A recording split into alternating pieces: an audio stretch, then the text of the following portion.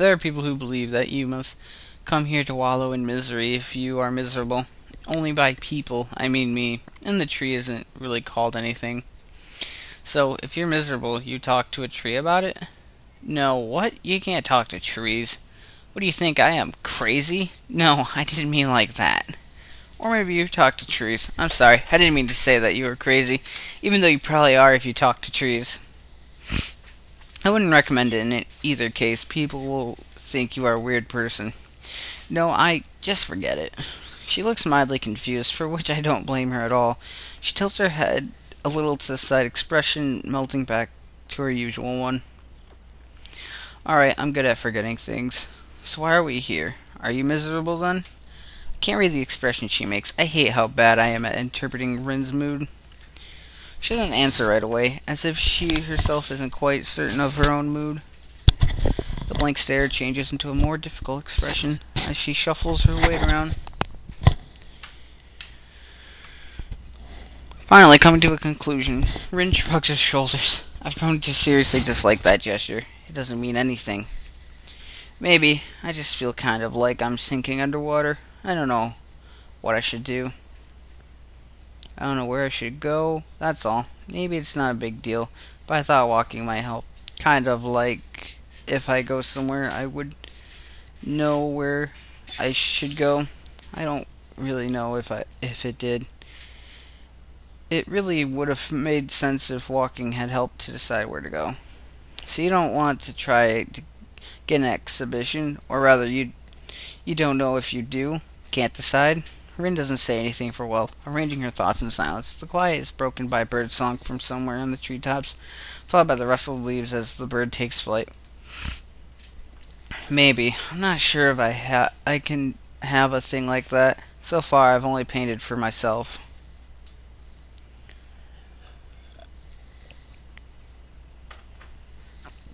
I don't think I could have my things on display the way I am now.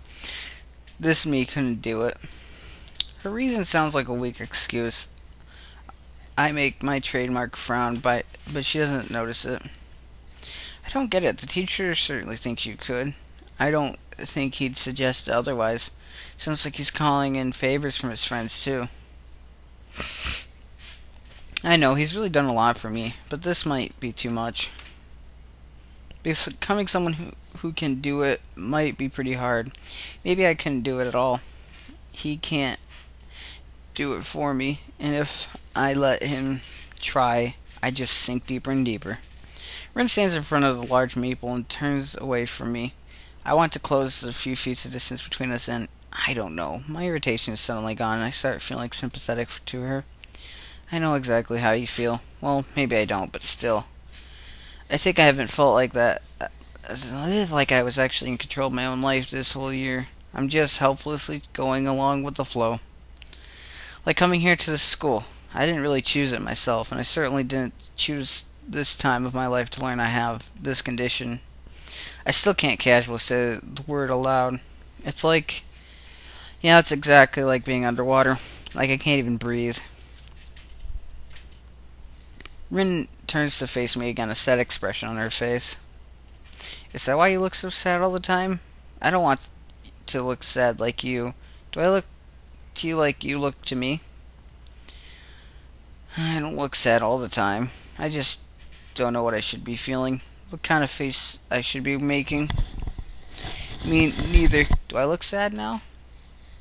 Not really. You look like you always do, I think. But I'm sinking. I should try to float up like a rubber duck. Quack quack, all yellow and creepy. I have to think for a few seconds about which direction I should pursue in this conversation. Then I realize that it doesn't matter. You think rubber ducks are creepy? You don't? I think they look very creepy. Everything that has eyes but isn't alive is very disturbing, like rubber ducks and reflections in the mirrors. She plops down on the forest bed, leaning on a maple tree she named the worry tree. After wondering what to do for a minute, I sit down too, 3 feet apart from her. The forest envelops us in its embrace, and its stillness falls upon the two of us. We sit there without speaking for a long while. I can literally feel the time pass. Patches of sunlight litter the small clearing in the patterns that echo the maple canopies. One of them falls directly on me, warming me all the way to the bone. I wonder what I could do for myself and maybe for Rin. For now, I just keep watching her from this distance. Sometimes she cranes her neck all the way back so much that it looks like almost painful, and stares up at the smallest patch of visible sky past the canopy of the worry tree. Sometimes she just stares blankly ahead, as if seeing something just beyond her reach. She keeps whispering to herself, but so quietly that I can't hear her, even though I'm sitting right next to her. I only see her lips moving, like she was in the middle of a distant dream. I realize that right now I no longer feel any of the intense loneliness I feel at night just before falling asleep. I might be more like Rin than I thought.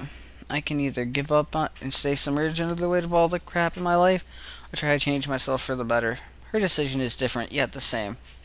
And unlike her, I know for sure that I can't stay like this forever. I have to change. I want to be more like Rin.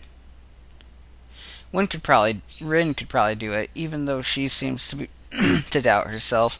I have no doubts about her strength. She could do it, even if she can't. Wait. Okay.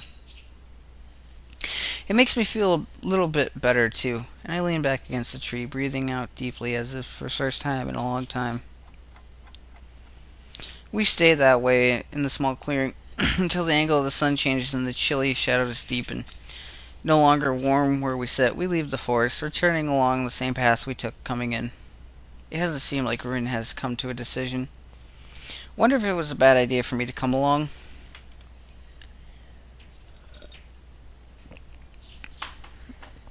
It's alright, I don't mind. I'm sure the trees and the dirt and rocks won't mind either. Did you mind? No, not at all. I think it helped me too. While we walk back towards the dormitories, the sky is changing to a deep ultramarine. The first summer stars twinkle softly from between the spots in the canopy, barely visible like tiny fireflies. I become very self-conscious about Rin's presence. I haven't thought much about girls since things fell apart with Iwanako. This is kind of the same situation as then. But to be honest, I don't think it really counts for much. Not with Rin. And yet, it feels good walking next to her, even if it isn't anything more than this. At first, I think Rin agitated me quite a bit with her unpredictable behavior. But recently, I feel I haven't had to be on my toes so much. I've managed to let myself go a little. It makes me feel satisfied, even though, ultimately, I think it's more thanks to Rin than myself. She seems to be disinterested in a huge number of things, but something in her makes me try harder than I normally would. It's not that I want to impress her. I think that truly impressing Rin would take near superhuman effort just because of how she is. Instead, it's because there is this relentless feeling inside of me that I shouldn't let Rin down. It's really weird. I wonder why I started thinking like that. I don't even know what sort of expectations she has about pretty much anything. So, could I let her down? Rin has this unassuming air around her, and doesn't really talk about stuff very often. Even today's confession of her self-doubt caught me a little bit off guard.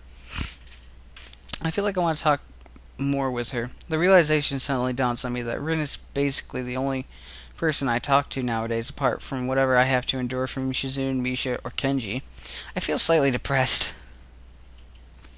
In front of the dormitories, as if summoned by my dark thoughts, we run into Kenji himself. It feels very odd seeing him outside, breathing fresh outdoor air. At least it's already dusk. I partially expect Kenji to disintegrate upon direct exposure to the sun. Kenji himself seems very insecure as well, standing around looking like he's waiting for something, but doesn't know himself what it might be. Hey Kenji, what are you doing? Hello? Who are you? It's me, Hisao. I'm not sure if you know Tezuka from Class 3-4. From his face, I can see that not only he doesn't know Rin, he also can't see her from this short distance. Oh, sup dudes? Kenji sticks his hands enthusiastically forward, almost straight into Rin's stomach.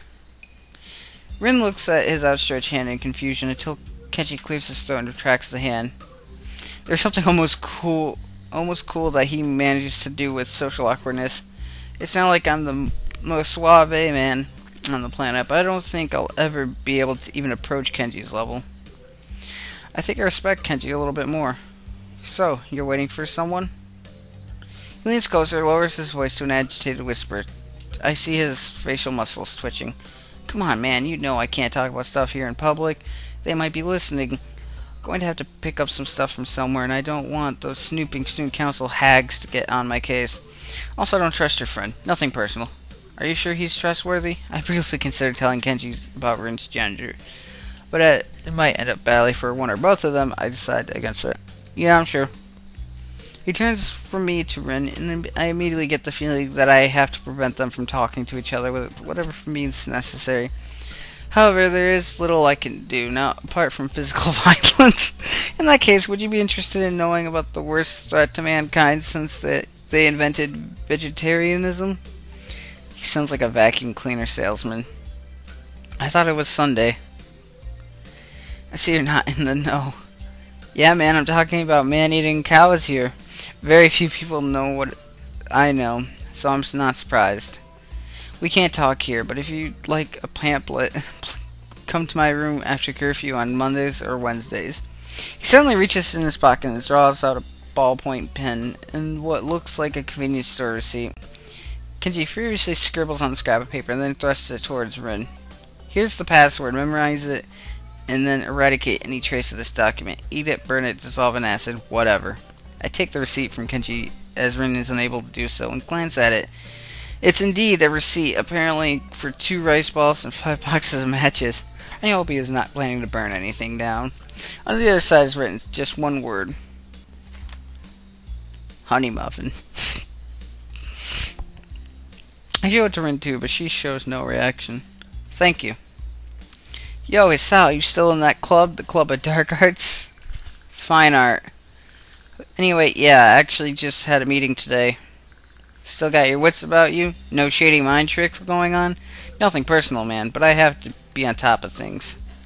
Can't get caught with my pants down. Speaking of which, you should really take showers a bit later. Gotta respect that personal space. Nothing personal.